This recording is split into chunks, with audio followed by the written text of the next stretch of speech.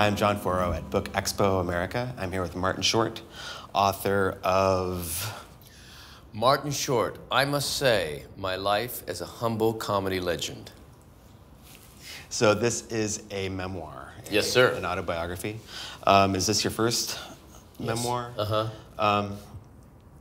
Why did you decide to write it now, at this point of your career, at this point of your life?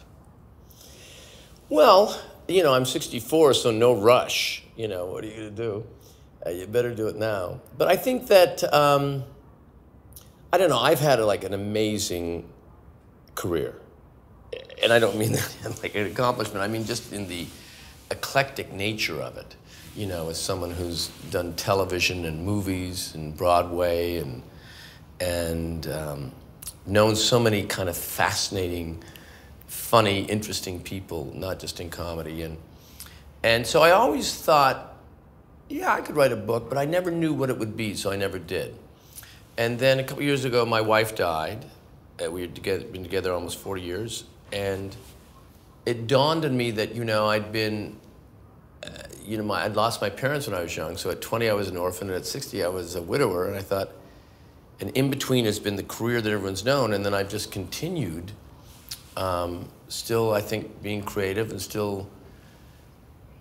And it dawned on me that you know, loss can be empowering, and that because you gain a little bit of knowledge about what life is. And as I contemplated this with notes as I went through the recovery period, you'd go, oh, wait a second, I think that's the book. That's what the book is. I'm not saying that the book is called Survivor, but the book, it now has this kind of structure of, because even at 20, when I'd lost my parents, you know, you have a choice there. At any time, anyone who loses anything or any tough time, you have a choice. You're either empowered by it and become more knowledgeable about life, or you are damaged and you turn to drugs and drink, and everyone says, oh, well, you know, it's understandable, you know, he lost his parents. I remember a couple of years ago, Stephen Colbert had just hosted the White House Correspondents' Dinner. And George W. Bush had sat 3 seats down scowling, and the audience took its lead from him, and they didn't know what to do, so he'd kind of not done well in the audience itself. And I had seen it on YouTube, and I thought it was, first of all, he's always hysterical, but I thought, boy, what a night. And 2 days later, I was at this party, and there he was. And I'd met him a couple times, and I went up and I said, were you scared? And he said, no, when I was 13, his father and 2 brothers had been in a plane crash and all died at the same time. And he said, that day I was scared. The rest was, I can handle.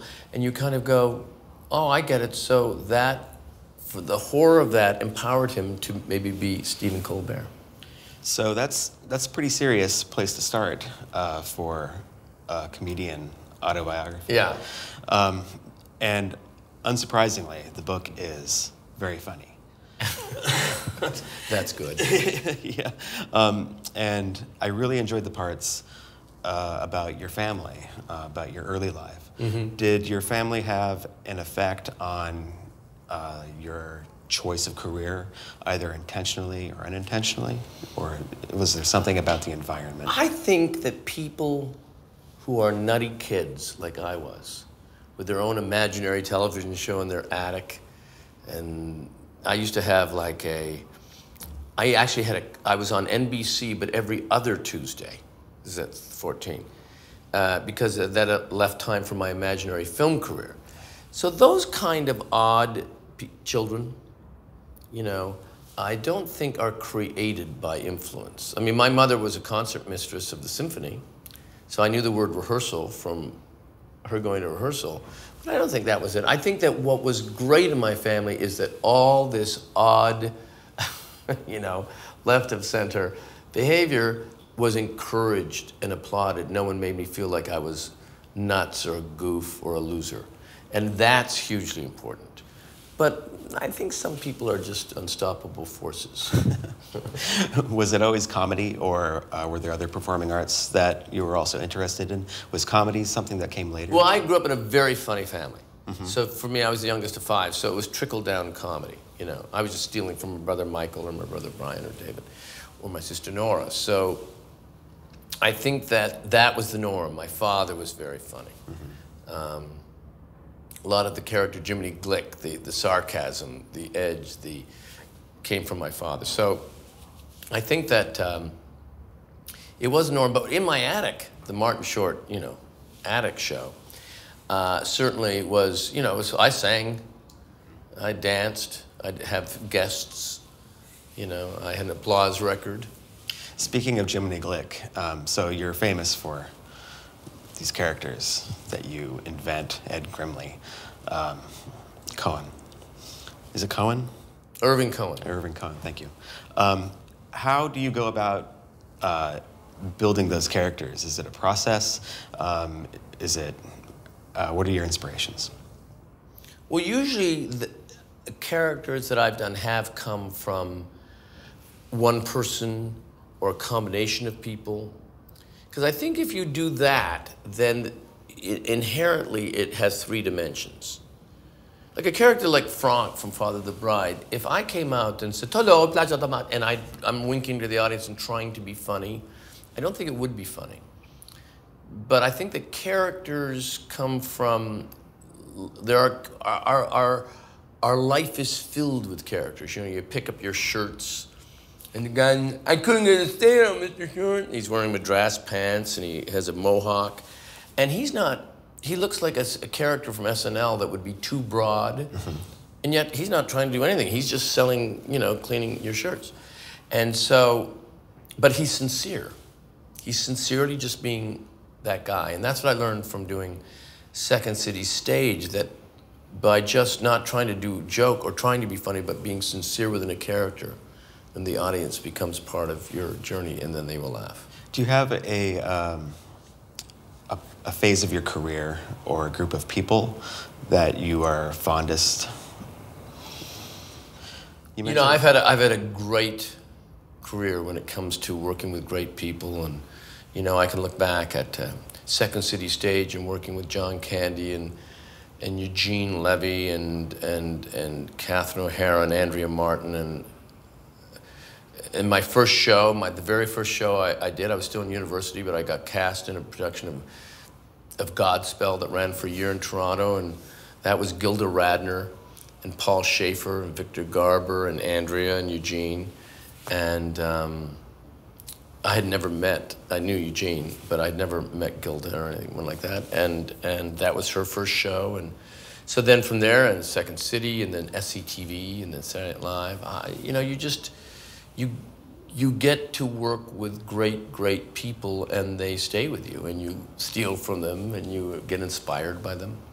All those people that you mentioned, I think, are Canadians. Gilda from Detroit. Okay. Andrea from Portland, Maine. What is it? Well, that's almost. Yeah, I know. What is it about? Is there something about Canadians that lends itself to sketch comedy? I think there was, if you looked at Second City in Toronto and Second City in Chicago, if you went to Chicago, you'd see a show that was maybe more political, probably smarter writing, And then you'd go to Toronto and you'd see Catherine O'Hara and Robin Duke playing two female trunkers who are drinking and driving all night, and you were laughing harder. So I think the Canadians were prone more toward character work because there are more characters in Canada. And also our influences, we got American television, we had Canadian television, and we got British television. I mean, we saw the Pythons before it was shown in the States. So I think a lot of influence. And I also think the country is a very open country.